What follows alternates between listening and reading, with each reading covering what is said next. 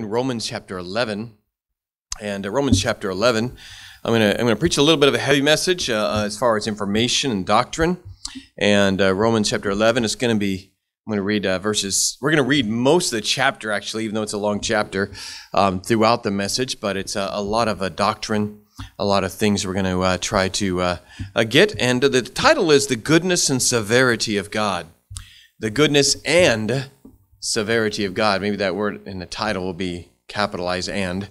The goodness and severity of God.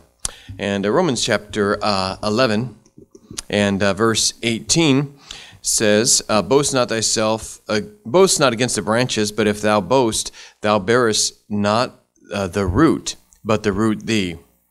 Thou wilt say then, the branches were broken off, that I might be grafted in. Well, because of unbelief they were broken off. And thou standest by faith. Be not high-minded, but fear. For God, if God spared not the natural branches, take heed lest he also spare not thee. Behold, therefore, the goodness and severity of God. On them which fell, severity, but toward thee, goodness. If thou continue in his goodness, otherwise thou also shall be cut off. And they also, if they abide not still in unbelief, they shall be grafted in. For God is able to graft them in again.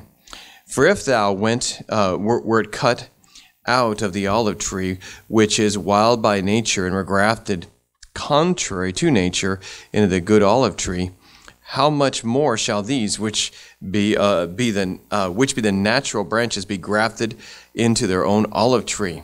All right, you confused yet? It's heavy reading there, and the context matters. I'll have to dig in a little bit and get you up there. But let's go ahead and have a word of prayer and ask the Lord to bless. And Father, thank you for the chance to stand here and preach your word. Thank you, people get to hear the word of God, Lord. And thank you for this, the privilege of being a little bit of an instrument. I pray the Spirit of God would just fall fresh in us. We meet in the Lord Jesus' name. We're here to hear your word, to worship you, to sing your praises, to glorify you, to obey. And Lord, I pray today that you would help us grow in grace, help us to understand your nature tonight a little better so we can know how to spend our time with you and how to have a relationship with you in a new way. I pray that your Spirit to speak and your word to be clear. Thank you for the truth of the Bible. Thank you it sets us free. Thank you already you've spoken to us. We ask again, Father, you'd speak to hearts in a great way. Some people in different places might not be able to hear the word of God this week, anything else in this message. And we pray that you'd speak in a powerful way. And we just thank you for the chance to preach the Bible and for what it says. In Jesus' name, amen. Just a few things. Romans 11 is about Israel's relationship to God. And that it's not a hopeless situation. If you look at chapter 11 and verse 1, I say then, hath God cast away his people? It's talking about Israel here. Now, just let me tell you, if you go to the book of Romans, you will find the book of Romans goes back and forth, Jews and Gentiles, and it shows them they both need the Lord, they both need salvation, they're both important to God, and they should because this time it was very divided. Of course, New Testament times it began off with just the Jewish believers, and then the Gentiles started getting saved, and the Jewish people, many of them rejected the gospel. And they're beginning to blend in churches. And one of the many things Romans does is tell them, look, God concluded all under sin, all need the Lord, and Christ is the way for everybody, and you know that you're God's children by faith, and all those things. But Romans 9, 10, and 11 deal a lot with Israel as a nation and God, their position with God, because things had massively changed. We'll explain that a little bit. But it wasn't hopeless. And again, chapter 11 and verse 1, it says, I say, hath God cast away his people? God forbid. That's talking about the Jewish people. For I am also an Israelite, of the seed of Abraham, of the tribe of Benjamin. So of course, Paul says, hey, look, I'm the apostle. I'm writing the scripture right now, and I'm Jewish. God has not cast away his people. Okay? God would never do that. And that's a lot of the theme of the chapter, that you get that. But as a nation, they had in general rejected him. Just like you can have a nation, and you might find a country that has rejected the gospel, but you'll have believers there who believe. Because you have individuals and everybody has free will and everybody can follow the word of God. And it is not a total rejection. Matter of fact, he goes into here and says, even though as a nation at this time, they've rejected the gospel and believing on the Lord Jesus Christ. There are still many Jews that are saved. And he says that's always been the history. Even in their darkest times in the Old Testament, when they were going to be sent into captivity and all those other things, even during Elijah's time, when he thought he was the only one, it said, I have 7,000 who never bowed a knee to Baal. And Elijah thought he was the only one. But no, God always has his remnant. And verse 2, God hath not cast away his people whom he foreknew. Watch ye not what the scripture saith of Elias, how that he maketh intercession to God against Israel, saying, Lord, they have killed thy prophets all day long, and so forth. But verse 4, I have reserved to myself 7,000 men who have not bowed a knee to Baal. Even so, then, at this present time also, there is a remnant according to the election of grace. We've had two different Jewish believers that have come to our church, preach in our church, and they accepted Christ as Savior. We have a person in our church right now who's mixed race, half Jewish, and God can save anybody, and there's individuals can always make those choices. But as a nation, they have rejected the gospel. Verse 7, what then? Israel hath not obtained that which he seeketh for, to be close to God. But the election hath obtained it, and the rest were blinded. So in general, they have as a nation, but individuals are still there. But God has not cast them off at all. They're still the apple of God's eye. He still loves them, and he still wants to save them and use them, and he's going to. And we see that. God is moved to the Gentile church this time. That's really important to understand. God has moved the Gentile church, and this chapter talks about it in other places. Talked about, in other words, you follow from the beginning, God had a people and a nation, and then God switched over, and he switched from a nation to the whole world. Preach the gospel to every creature, and God switched over to that, and so that's where we are now. And we'll show you a bunch of that. Verse 11. And so I say then, have they stumbled that they should fall? God forbid. But rather through their fall, salvation is come unto the Gentiles, for to provide them, to provoke them to jealousy. Now, if the fall of them be the riches of the world, and the diminishing of them the riches of the Gentiles, how much more their fullness? For I speak to you Gentiles, inasmuch as I am the apostle of the Gentiles, I magnify mine office. So he says, look, I'm the apostle of the Gentiles, and I understand God has gone to the Gentiles now. But that doesn't mean that God's done with them by any means, but we are in the time of the Gentiles. Verse 25, for I would not, brethren, that ye should be ignorant of this mystery, lest ye should in any wise, in your own conceits, that blindness in part hath happened to Israel, until the fullness of the Gentiles be come in. So, just a quick overview. So, God is apple of his eye, Israel. He's worked through Israel. If you wanted to follow God, you had to come and become a proselyte of Israel. They were called strangers, and the Gentiles would come to Israel, follow the commandments, but they really couldn't be a part in the same way. They couldn't be in the temple. They couldn't do a lot of things, but the Gentiles could follow God in the Old Testament. In the New Testament, it was prophesied a lot of different things, but God would speak to them because a lot of them would reject the gospel, and that he would move on to a new people with a different tongue and with stammering lips. And that time is what's called the age of the Gentiles, the time of the Gentiles. It's called right here, the church age. And then God is not working through a nation anymore. He's working, and he just says, preach a gospel to all nations. And he's working through who every individual has free will to God, and every individual can follow God on their own. And that's the way God works now, is it's not a nation. It's all nations, and it's all people, and he preaches the gospel to every creature. And now is the time of the Gentiles. The majority of the church is Gentile, although certainly Jewish believers are all over the world. And Jewish people can be saved just the same. And there's no difference, the Bible says. It says right here, it says there's no difference in the Jew and the Greek. They're all the same. A Jewish person who gets saved and be baptized and join the church, just like a person from Nigeria or a person from Russia or a person from Chile or whatever. They're all the same. Everybody's treated the same right now because it's the time of the Gentiles. But it's going to go back to Israel again. Okay, it's real clear in this chapter and other passages. But right now, we're in the time of the Gentiles. God's using the Gentile church, and that's the majority of salvations. That's who's preaching the gospel around the world. And we're in that time. We see that in verse 25. But it's very clear in this chapter, don't boast yourself and think you're better than the Jews because you're a Gentile. Because they might have rejected the gospel, don't say, well, yeah, God's done with them. No, they're still the apple of God's eye. And understand they're very sacred to God. And so don't get haughty. And it's very clear, and he's really strong on this. Don't boast yourself against them. They are still God's chosen, chapter 11 and verse 16. Further, and God's going to compare the church to a vine, or the believers, God's people, to a vine. Okay? And some of the branches that are rejected are broken off, and God has grafted us in as a branch, a wild branch, and grafts us into the same body.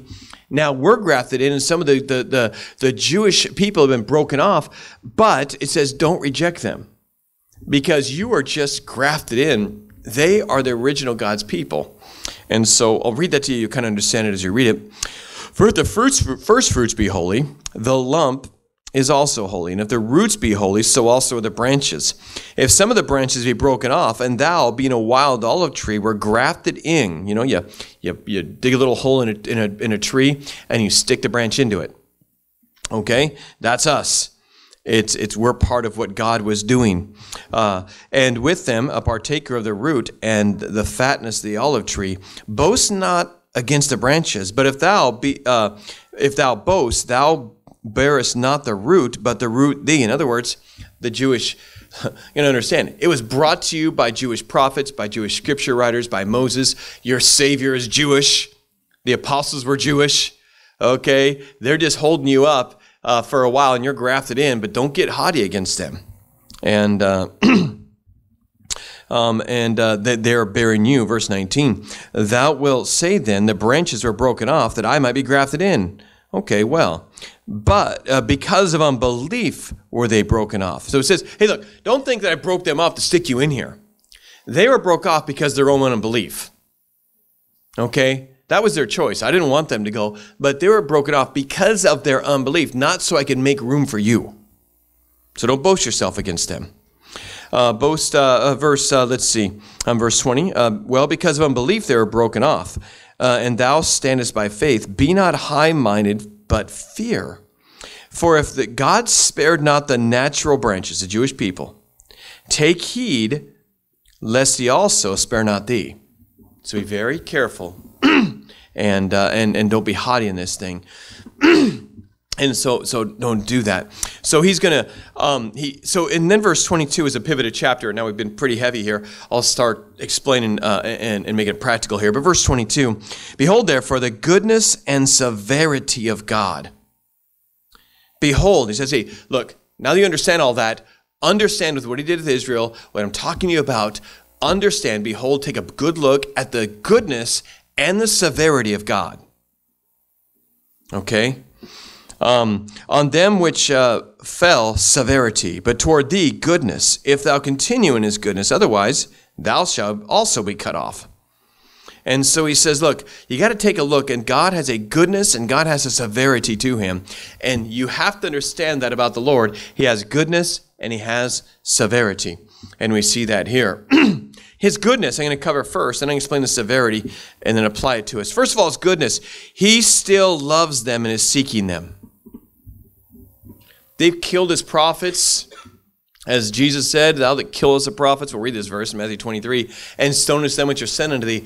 They've rejected the prophet Isaiah, the prophet Jeremiah, and the prophet Daniel, and the prophet Ezekiel, and they rejected Elijah and Elisha for the most part. And so many times they fought against him, and yet God still loves them and is still seeking them. Here's the bad news for you. You ready? Part of the reason that God has saved you and I is to provoke Israel to jealousy. He wants to bless us so much and show salvation and show the joy of the Lord and the peace of God and an eternal salvation and love of God on us, that he's blessing us so he can look at Israel and say, yeah, look what I'm doing for them. Don't you wish you were back with me? You're eye candy for God, so that Israel will want to go back to God. Now, the Bible deals with that and it says, hey, look, enjoy it.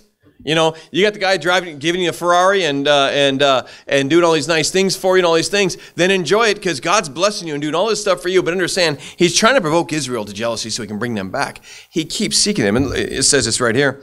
It says, verse 11, I say then, have they stumbled that they should fall? God forbid. But rather through their fall, salvation has come unto the Gentiles, for to provoke them to jealousy. And then Paul says, I'm doing the same thing. He says, verse 14, for if by any means I may provoke to emulate them, which are my flesh, that save some of them. So it's provocation. In other words, God's just trying to provoke. He loves them so much. He's still pursuing them. And even with us, God's trying to get them back and win them back and provoke them by blessing us. And so don't you remember what it was like when I was with you? You know, you've been without me for all these centuries. Don't you want to be back with me and see the miracles and see the Red Sea parted and see the miracles and see the power of God and see the manna and see me defeat your enemies? Don't you want to see that? And he's provoking them. Why? Because he still loves them and is still seeking them. That's the goodness of God. Next, he lets us be grafted in to an incredible situation. What a good God. He lets us, you and I, be grafted in. We get to become children of God. John 1:12, but to as many as receive him, to them give he power to become the sons of God. He grafts us in. We get to be saved to the uttermost, to indwelt. We get to become the temple of God. Children of God. We get to get heaven as our home. We get to dwell with Jesus forever. We get to be the friends of God. And all the incredible things of the New Testament, all the blessings, the peace that passes understanding, joy unspeakable and full of glory, and all the blessings that come upon us Christians, that is a gift from God upon us that we didn't even deserve. But God has such goodness. He's made this thing for us so good that even though we're not Jewish, we can have all these benefits of God because he's been good to us. Oh, there's so many things we can mention about this. Verse 12. Now the fall of them be the riches of the world, and the diminishing of them the riches of the Gentiles. How much more therefore? They said, boy, if God's blessed you so much, think what he's going to do for them. And verse 16, it says this, for if the first fruit be holy, the lump is also holy. And if the root be holy, so also the branches. But if some of the branches be broken off, and thou being a wild olive tree, which we are, were grafted in among them, and with them partaker of the root, the Lord, he is the vine, we're the branches, and the fatness of the olive tree. Boast not thyself against the branches. We're blessed. Of course, back to verse 30, it's down to verse 30. For as ye in times past have not believed God, yet now have obtained mercy through their unbelief. God is good because he's let us have such riches in Christ, to an inheritance incorruptible and undefiled that fadeth not away, reserved in heaven for you. Oh, this is going to say in a couple of verses, the riches of the mercy and goodness of God. God has been so good to us, and he's done this despite we weren't his people, and he's let us become his children. We're children of God. And it's a blessed thing. It's because God's so good. Next, he never gives up on them. He just never gives up on them. Verse 29, for the gifts and callings of God are without repentance. He never gives up on them. Next, they will come back because of his amazing love and mercy. Now, the thing is amazing. I'm amazed how many Christians don't understand this doctrinally, that the time of the Gentiles ends and then the time that the Jews comes back, and Israel as a nation becomes God's people again. Okay? Really clear. You can read, it happens. You can read about it in Revelation, and you can read chapter 12. You can read about it here in Romans, of course. You can read it in Matthew. The time of the Gentiles end is prophesied to have happened, and they have Daniel's 70th week where God is dealing with his people again, and they are his primary people. Why? Probably because the church is taken out, and the last Daniel's 70th week is his people again. But watch what it says in verse 25, and we read this already. We'll read some more verses. For I would not, brethren, that ye should be ignorant of this mystery, lest ye should be wise in your own conceit, that blindness in part hath happened to Israel until the fullness of the Gentiles be come, since so all Israel shall be saved. As it is written, there shall come, this is Old Testament, quoting the Old Testament here in Deuteronomy, for there shall come out of Zion a deliverer, and shall turn away the ungodliness from Jacob, from the children of Israel. The deliverer is going to do that. For this is my covenant with them, when I shall take away their sins. And concerning the gospel, they are enemies for your sakes. They're the persecutors. Ask Paul that. They followed him everywhere in the book of Acts.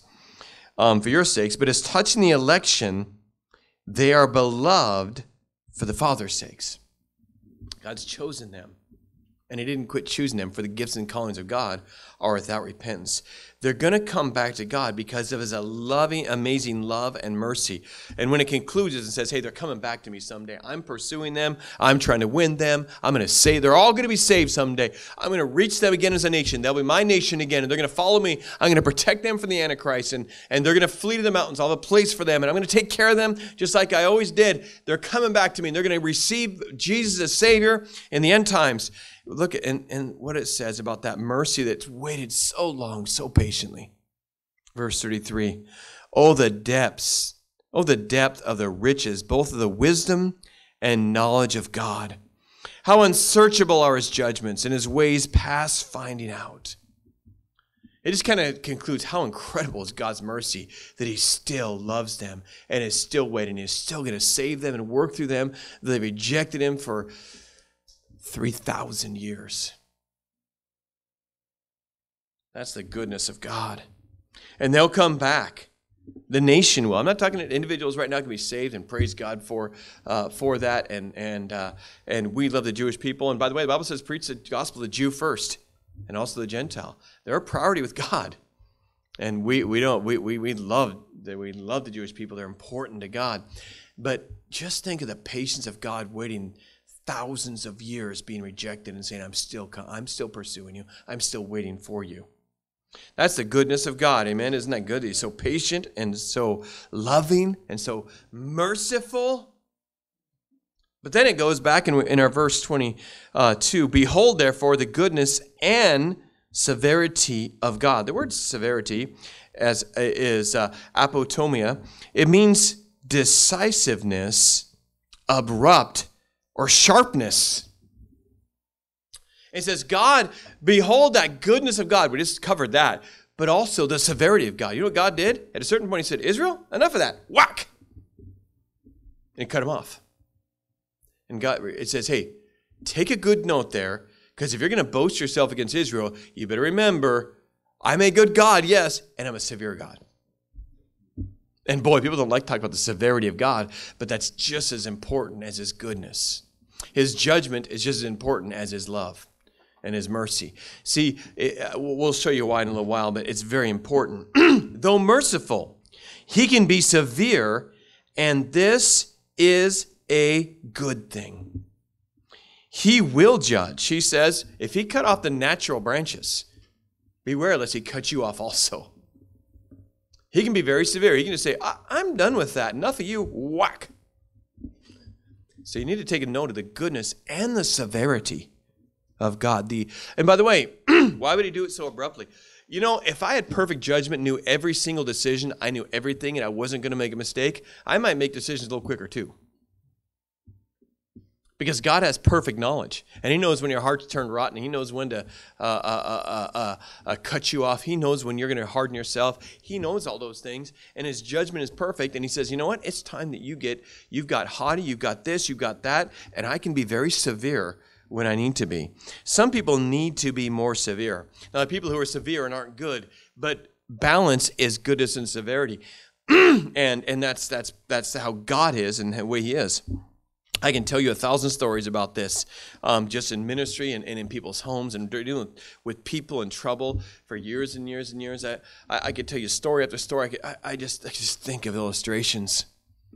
where a girl had a boyfriend that beat her up and did mistreat her and abused her. And she was good and she was loving and she just always loved him. And when he gets out of jail, I'll let him back. I know he broke my nose, I know, but I love him. No, you need some severity.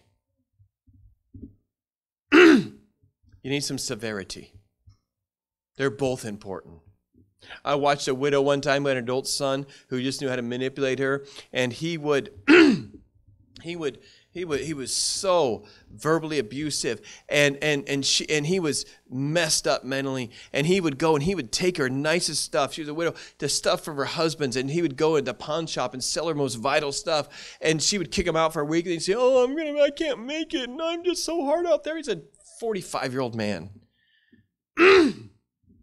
Lazy, laid around, did nothing the entire day. She had to do the physical stuff around the house.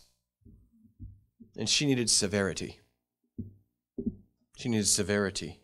I just an article this last couple weeks, a couple articles. Excuse me. I'll show you in need of severity. Let's see. Let me get the right order here. This is from mynorthwest.com. This is a Seattle article and things like that. A bigoted Seattle prolific offender was quickly released after threatening to stab 2 gay men with a syringe and called a black female the N-word.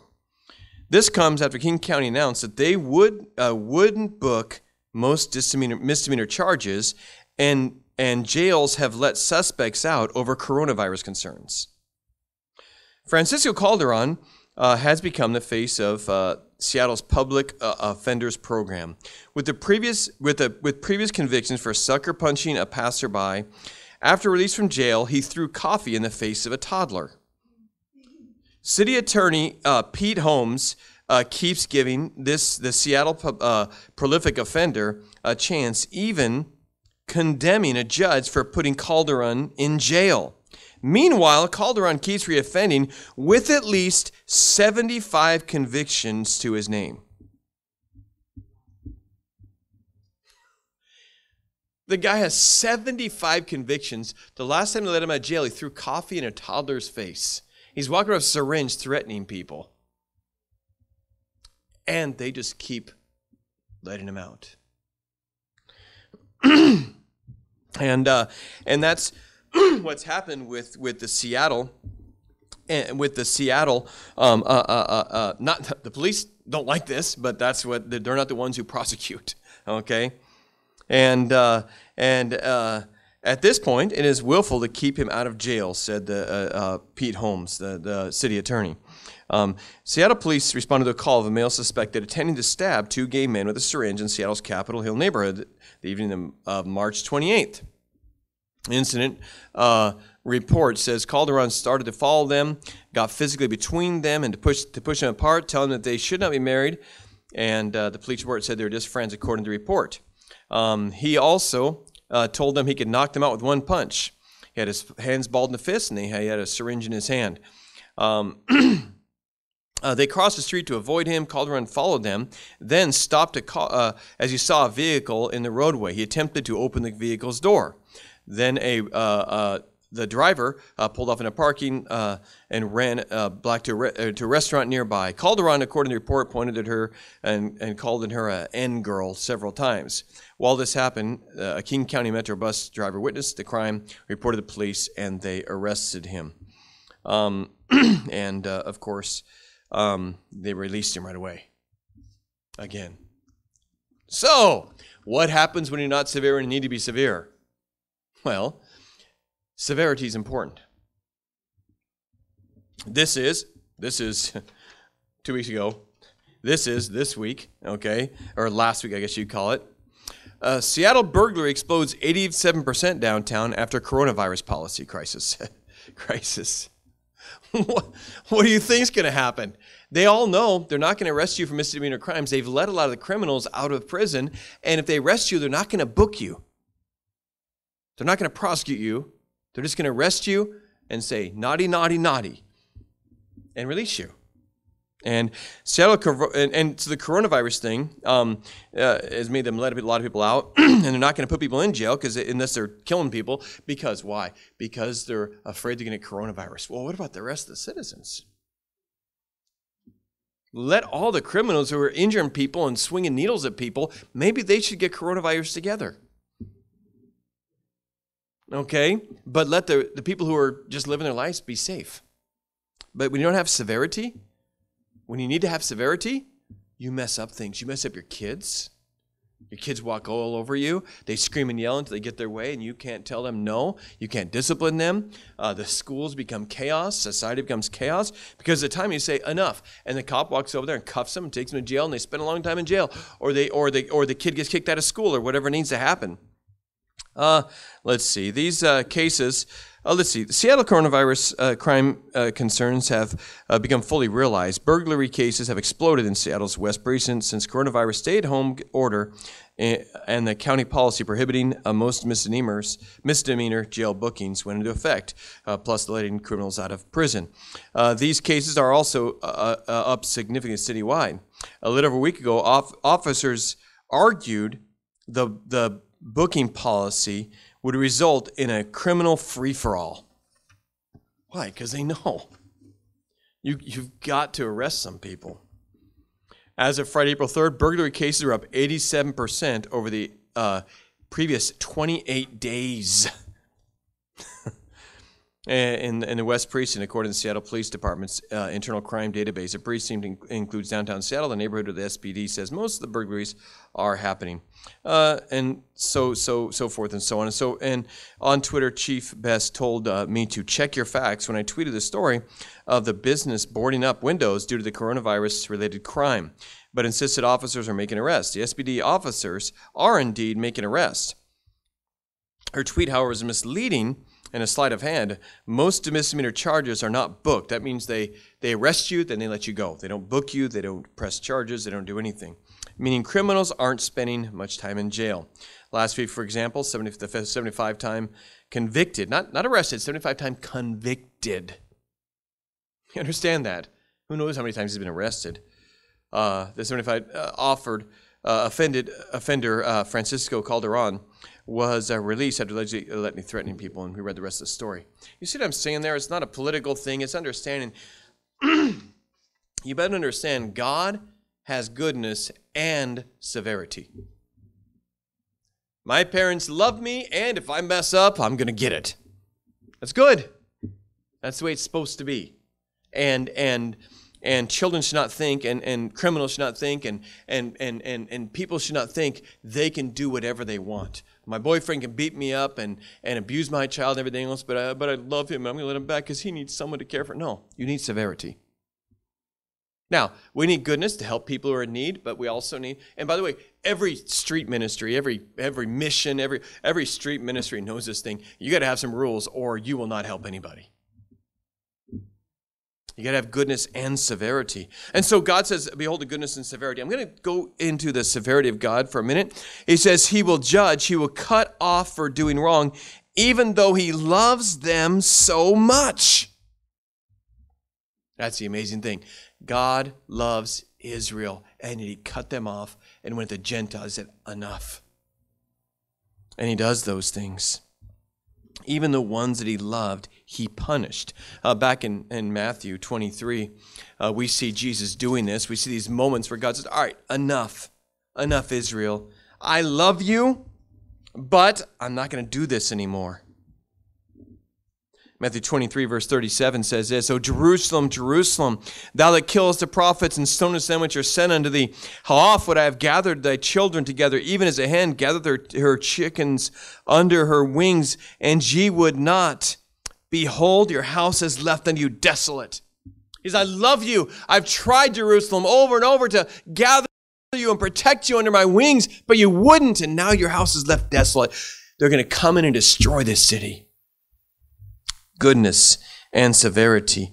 In Acts chapter 18, we see Apostle Paul going and loving and having compassion. He never stopped having that compassion for Israel. But in Acts chapter 18, again, they came and started a riot and got him arrested when he's trying to preach the gospel and lied about him and attacked him. And he said, okay, enough. And when, it's Acts 18 and verse 6, and when they opposed themselves and blasphemed, he shook his raiment and said to them, your blood be upon your own hands. I am clean from henceforth. I will go unto the Gentiles. That's the love of God. That same guy who said this later on wrote, Romans 10:1, brethren, my heart's desire and prayer to God for Israel is that they might be saved. He still loved them just because he had the heart of God, and God still loved him, but he said, all right, enough. Behold the goodness and severity of God. And that's God loves, but he will punish. He will cut off. He will discipline. This is all picture for us to understand God. Just a few things to understand about God and we'll finish. Number one, God's love and mercy never end. Never. And we've read these verses a lot lately. I'm going to read these verses. Romans 8. It says, for I am persuaded that neither death, nor life, nor angels, nor principalities, nor powers, nor things present, nor things that come, nor height, nor depth, nor any other creature shall be able to separate us from the love of God, which is in Christ Jesus our Lord. I love Psalm 136, talking about God's mercy. And God emphasized it pretty strongly. He says this in Psalm 136, it's 26 verses, and in every single verse it says God's mercy endures forever. Oh, I give thanks unto the Lord, for he is good, for his mercy endureth forever. Oh, give thanks unto the God of gods, for his mercy endureth forever. Oh, give thanks unto the Lord of lords, for his mercy endureth forever. To him who alone doeth great wonders, for his mercy endureth forever. And every single verse, I hate to say this, I memorized this chapter. I promised God I'd memorize 2 verses a day. And I got really busy and I said, I got to memorize something easy. Well, this chapter was easy because I got half of every verse memorized. His mercy endureth forever. That's pretty lazy, isn't it? And I memorized this chapter. And once I got his mercy endureth forever, I had half the chapter memorized. And God's mercy never stops. His love never ends. It's teaching us something about God, the way he dealt with Israel. He says, hey, look how I've dealt with Israel. Look, even back with Jacob, even way back then, sometimes when they were coming out, look, I mean, they came across the Red Sea and then doubted me over and over, and they wouldn't go into the promised land, but I still loved them, and I'm still been after them, and then they had to come under discipline over and over in the book of Judges, but I still loved them. I still had mercy. I'd forgive them at any moment and bring them back, and today I'd still forgive them and bring them back. And all throughout the New Testament, they killed my son. They're the ones who told the Romans to do it. I know it was the Romans. I know it was you and I and our sins that did it. But the Pharisees sought to kill him and paid Judas. And he says, and I still love them. And I still have mercy for them. Don't underestimate the love of God and his mercy for you. It's amazing and it never ends. He never quits loving. He never quits being merciful. Number 2, the Lord always has a heart for the lost. Luke 18:10, the Son of Man has come to seek and to save that which is lost. The entire chapter of Luke 15, it talks about a lost coin, a lost sheep. It talks about rejoicing in heaven of those who repent. It talks about the prodigal son, because God loves seeking the lost. And he's still, after all these years, seeking Israel to come back and provoking them, trying to get them to come back. Because God loves seeking the lost. The Bible says Christ Jesus came into the world to save sinners, of whom I am chief. God always has a heart for the lost, and he seeks after them because he loves them. Next, don't mess with God. We read that. If you boast yourself, beware lest God cut you off. Hebrews 12 says a pretty strong warning to believers. Be careful not to mess with God. Remember, yes, he's good, and boy, you almost don't need to preach that, because that's all every modern compromised churches talk about, is the love of God without judgment, goodness without severity. But understand, don't mess with God. That's what it says there all over Romans 11. We read all those verses. And we see in Hebrews chapter 12, wherefore we receive a kingdom which cannot be moved. Let us have grace whereby we serve God acceptably with reverence and godly fear, for our God is a consuming fire. Hebrews says it's a fearful thing to fall into the hands of a living God. Don't mess with God and think you're always going to be okay and his goodness is just going to keep on blessing you. No, God will whack you. He will do that. And he does those things. Whom he loveth, he chasteneth.